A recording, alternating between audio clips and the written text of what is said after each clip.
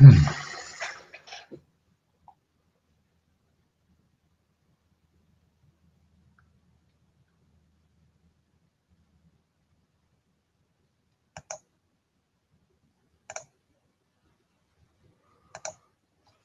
everyone. Welcome to another Clean Machine Live.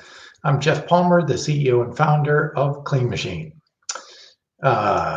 The disclaimer, this video is for informational and educational purposes only and is not intended to diagnose, treat, cure, or prevent any disease.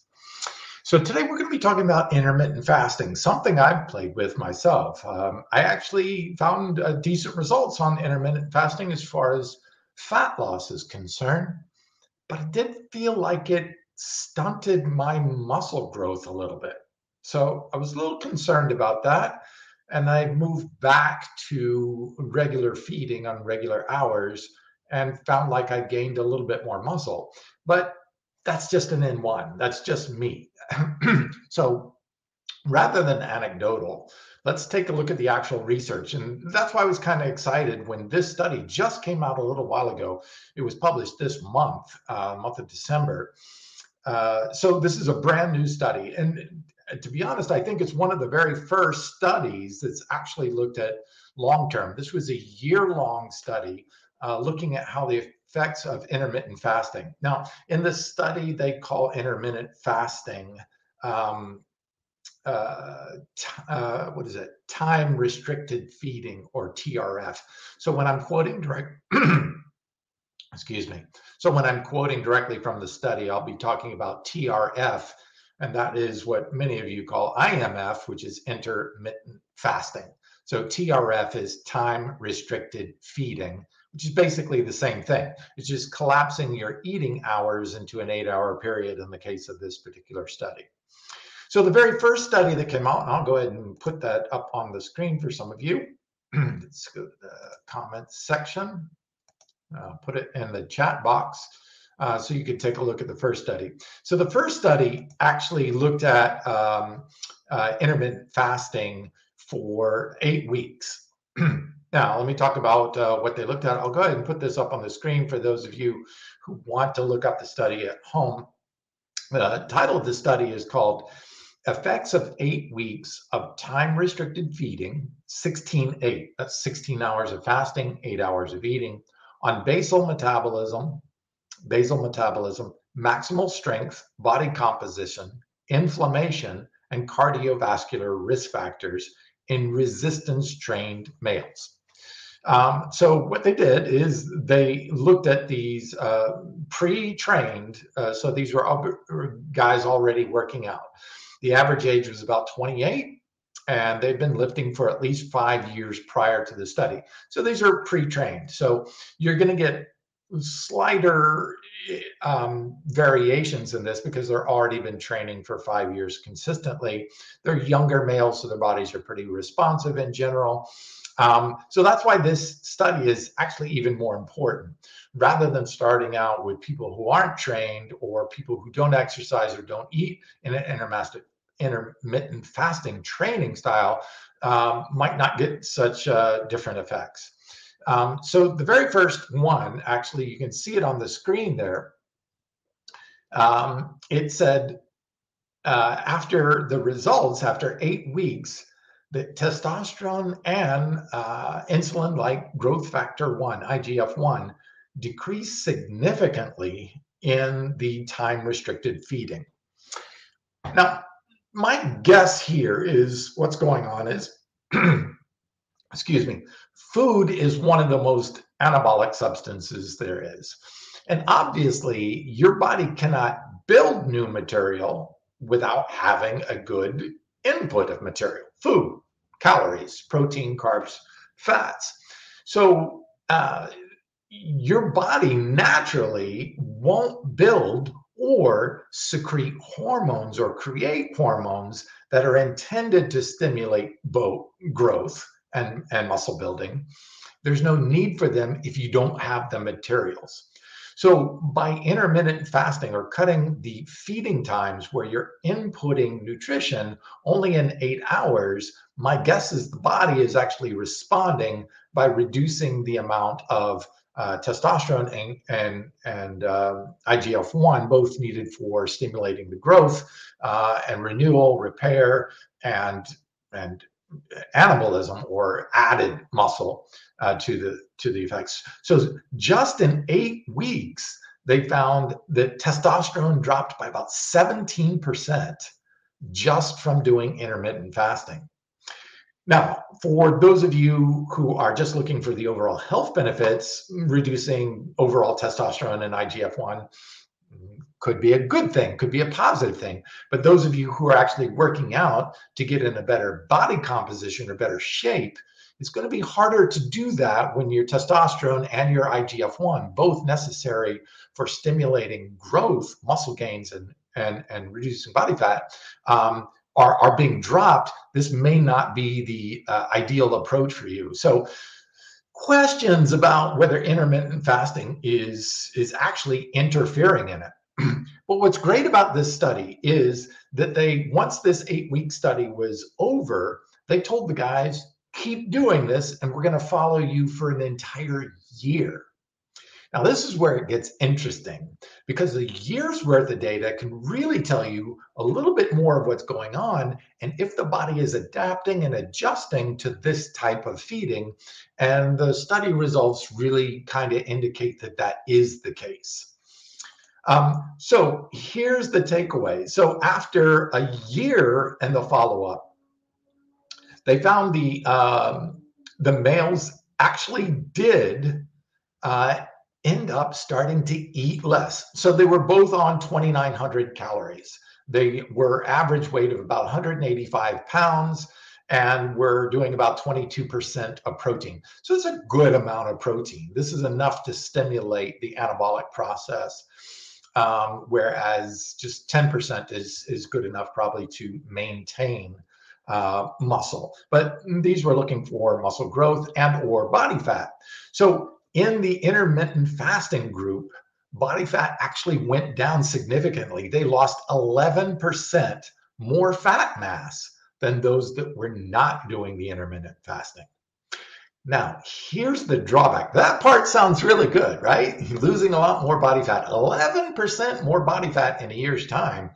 That's a pretty good thumbs up. So if you're looking to actually use intermittent fasting to drop body fat, and you're not as much concerned about muscle, then that's a good thing. But here's what I am saying is that muscle is important for maintaining body fat reduction because muscle actually burns calories even at rest. It takes calories just to run muscle. It's like a motor that's running all the time. If you leave your car idling, it's still burning gas. And that's basically even your muscle. So if you add muscle to your frame, you're burning more calories. That means you can maintain the same amount of calories, yet actually still slightly over time lose body weight. Just 1 pound of muscle distributed, I think it's 2 pounds actually, 2 pounds, 2.5 pounds of muscle distributed all over your body. So just a few ounces everywhere, right? Not a whole big lot of it. Just 2.5 pounds of muscle will burn the equivalent in calories of a pound of fat every single month. So having extra muscle on your frame is actually going to help you keep your body fat lower and even consume the same amount of calories and still drop body fat. Once you drop that muscle, if you gain the weight back, it's going to be a worse composition. You're going to have a higher fat to muscle ratio. That means that fat actually doesn't burn any calories. So you can be the same weight but have less muscle. You're actually burning less calories. You can be the 185 that you were, but if you have more muscle at 185 in ratio, you can actually start to decrease that fat just because that muscle is burning calories all the time. So this is why it's important and why this study is important, that actually intermittent fasting may not be the best approach to actually losing fat because you end up losing muscle. Now, here is the problem. So we'll go back to that testosterone and IGF-1. Now, testosterone is used by both men and women. So this is regardless of the gender. We both use it for building and stimulating muscle growth. That's why testosterone exists in both men and women. There's different levels of testosterone levels, but reducing that testosterone by reducing the calorie intake. So this is what happened over the course of the year.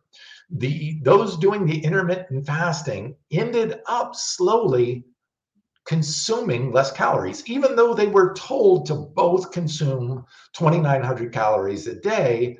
Just because, in my theory, and this is just a theory, this is not based on the research, but my guess is that the stomach starts to shrink a little bit because it's not populated with food as much, so you get full faster. If you have a smaller area of stomach, that food is going to fill up the stomach faster, and what you do is you end up consuming less calories. Well, that's exactly what happened in the IMF group.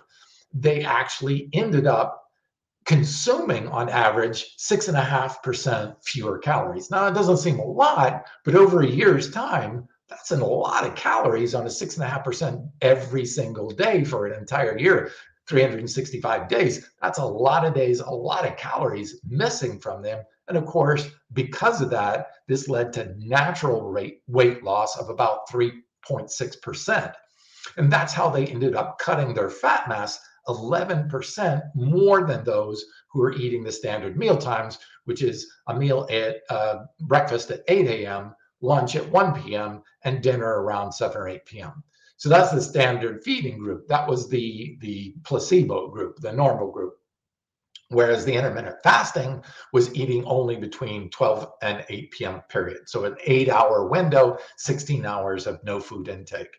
So this could have shrunk the stomach, got them to eat less calories. You combine the less calorie intake along with the fact that their testosterone and IGF-1 dropped, and this is where they ended up losing muscle mass. So they lost muscle, 3% lean body mass. So they lost 3% of their muscle while working out. Now, that would suck to most people. If you're going to the gym every day and working out 3 to 5 times a week, trying to gain muscle using intermittent fasting, you're going to lose some of that body fat, but you'll also lose some of that muscle. Working out and consuming 2,900 calories a day and still losing muscle, to me, that sucks. So this may be an important consideration. Now, again, I was a fan of intermittent fasting. I liked the way it felt. I liked feeling empty for most of the day. It gave me more energy. And there were some positives to the intermittent fasting group. They lowered their cholesterol. They lowered inflammation because the body is at rest, so it's healing and repairing better. So there were definitely some health benefits from the intermittent fasting. Now, for those of you who are not concerned with building muscle or just want to stay in basic shape, a small amount of muscle loss isn't going to be a big deal to you. Although remember, having that extra muscle does mean you burn calories. And as you age, this becomes even more important because you want a little bit more muscle, both to maintain your strength and also to keep that fat burning process going. So this is interesting. So I'm going to go ahead and put up the link for the second study so that you guys can see the full study. And this one was the year-long study. So it's the same group of people, but looking at it for a year. And I'll go ahead and put that one on the screen. So this is the study, and it's and the title of the study is 12 months of time-restricted eating, TRE, and resistance training improves inflammatory markers and cardiometabolic risk factors. So reducing cholesterol, reducing inflammation, these are all actually very positive things. So if you're looking more for the health reasons for working out, then time restricted or IMF intermittent fasting can possibly work for you and lead to greater weight loss, especially fat loss. But know that you may be giving up a little bit of muscle in the process of it. Or you can utilize nutritional supplements to try to counterbalance that. BCAs, for example, BCAs are known to actually slightly bump up IGF-1 levels. Now, this may actually counterbalance for the IMF. Remember, most BCAs, like our BCAs, the clean BCAs, actually are little to no calories. So you can utilize them during periods where you're during the fasting and it's really not breaking the fast. Or you can use our unflavored in water, for example, and there's basically almost no calories at all. So there's those options to use that to try to offset the reduction in testosterone. And obviously, we have a product called Cell Block 80 that can help boost testosterone levels too. Now, you're working against your body a little bit where you're telling your body not to build anything because you're not consuming any food. And then you're telling your body, oh, let's go ahead and keep these hormone levels at normal. So there's a little bit of challenge in the back and forth. And your body may, for each individual, you may have varying different results. But there are approaches to do that. And then, of course, our pre-workout is also shown to help boost testosterone levels in men by up to 21% using an amazing herb called Indian globe thistle, but it's also got ashwagandha in it too, which has got nice research behind it as well for building muscle and maintaining muscle and increasing overall testosterone as well. So lots of different approaches that you can use herbs or nutritional supplements to help counterbalance possibly some of the negative effects or some of the undesired effects, I should say, not necessarily negative, but undesired effects if you're really looking to build a physique or build muscle or add muscle, both for better overall health, because it increases and keeps metabolism going well. So it can allow you to actually burn more calories over time.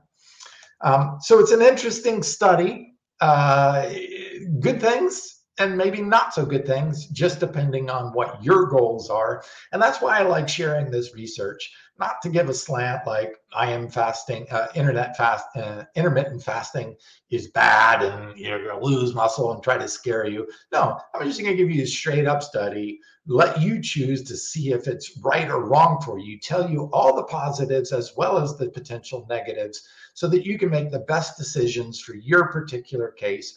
And then also what other natural products and supplements that you could use to help maybe offset some of these things if that's not your goal. So I think there's still a place for fasting, whether it be intermittent fasting or a typical water fasts. Definitely, if you're doing that, get a work with a doctor, someone like Dr. Frank Sabatino, who is an amazing plant-based doctor, a vegan, good friend of mine, and he does supervised fasting. So work with a professional if you're considering doing water fasting. He's one of the best. He's certified in water fasting and juice fasting, and we'll show you the wrong and right ways to do things so that you make sure that you're protecting your health and doing it in a way that gets you best benefits. Remember, sleep heals the body. Well, when you are going periods without consuming food, you are basically allowing the body to rest. That's when healing and repairing can do, and that's what good things can happen in there. And as we see in this study with the intermittent fasting group, they lowered cholesterol, they lowered their cardiovascular risk. So they had some improvements, some nice improvements in different factors. But the offset is you may need to be a little bit concerned if your goal is to build muscle and you're working out. Keep your calories up, maybe utilize other products like BCAAs or natural herbs that'll help keep testosterone levels in a normal range so that you can continue to maintain at least or build, if that's your goal, the muscle and keep the physique that you're really looking for health or for competitions and things like this. Now, I've known that almost every time I've gone in to compete and went into carbohydrate depletion, that my testosterone levels dropped pretty significantly. Now, you do this for a very short time in a competition, but it's always a little bit scary, seeing my testosterone levels drop so significantly when you're competing, because you're going into a really low carbohydrate, which tells the body to start shutting down some processes because it thinks it's starving. It makes you look really good for the stage, but it can bottom out your testosterone levels and really make it hard to maintain the muscle. And that's one of the challenges that competitive athletes have in trying to get on stage and look their sharpest and tightest, but still maintain as much of the muscle mass as possible. So this is some interesting data, both in the short term, the effects that it showed in just 8 weeks, as well as the long term. So it was a year-long study worth of data. Take a look at both of these studies. I'd love to hear your feedback on, is IMF working for you, intermittent fasting? What experiences have you experienced with intermittent fasting? Did you, like me, experience actual slow down, stop, or even a loss of muscle over a period of time with intermittent fasting? I'm sure some of these things can be overcome with proper ways of getting the proper nutrition in and maintaining specific style of training that is geared to stimulate that muscle growth even more, what I call adaptive style training. Adaptive style training is you changing up your training, high volume training, heavy weight training, medium weight, low rep, slow rep training. You keep changing this, and this causes the body to keep wanting to try to adapt to what you're doing and can maintain you in a muscle growth status without having to mess with hormone levels too much or anything like that. That's something that I use on an all-the-time basis. That's how I can maintain my muscle size is 17-inch arms, even though I'm turning 59 next month. I hope this information is helpful to you, helpful to make the right choice for you. Again, I'm not saying intermittent fasting is bad or good. There are positives and negatives about this based on this research. I like that this research really showed hormone changes as well as body composition, fat to muscle changes too as well. And I like that they had both an 8-week and a whole year-long study to look at that, and it's confirming the effects on the hormones. A 17% drop in testosterone and IGF-1 definitely will do its thing. Now, I want to point out one last thing before I go. It was interesting, even though the intermittent fasting group lost muscle size or lean body mass, they actually lost muscle tissue in that 1-year period, they maintained their strength. Now, this is pretty cool because I believe this is the adaptability of our muscles. Our muscles, even though they may get smaller, may still be as strong. And that's because contractile tissues can have different forms, fast twitch, type 2 muscle fibers, type 2A, type 2B, type 1 muscle fibers. These different muscle fibers can maintain the strength without necessarily maintaining the size. So losing a little bit of muscle size may not necessarily, as this study showed, they actually lost muscle mass, which is the lean body mass, the actual muscle tissue, but they didn't lose strength. Their strength maintained throughout the whole year, even though they were consuming less calories, had less body fat, and lost muscle. So that's really good to know about the adaptability of the human body, that it can maintain the strength as long as you keep exercising. Now, use it or lose it still plays a role. We know that if you don't exercise on a regular basis, you will lose strength. And that can be very important to you, especially at the end of stage life, where falling is one of the leading causes of hip fractures, which then results in one of the leading causes of death in those in nursing homes and elderly care. So you don't want to lose that strength as you age. You want to maintain that strength to keep you from getting into situations that can cause long-term or even possibly death situations. So that's some great information that I want to leave you with. Again, I'd love to hear your feedback on your experiences with intermittent fasting as opposed to standard eating.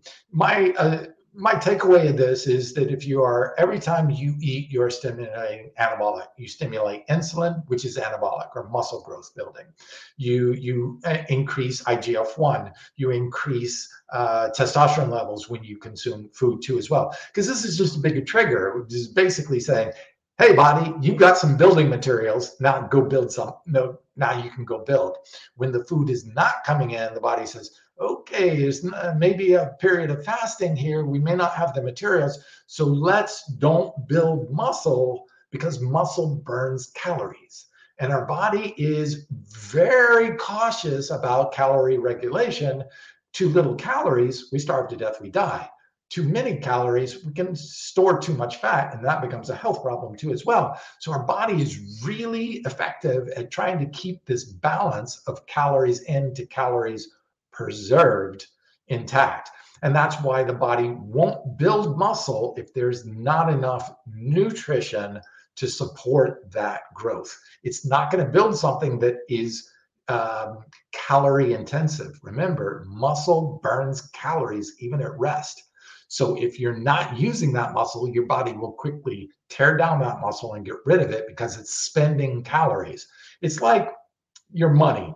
You don't want to give your money over to something that you're not using because it's just spending your money. So you shut down that app if you're not using that app because it's just costing you money. That's the same with muscle.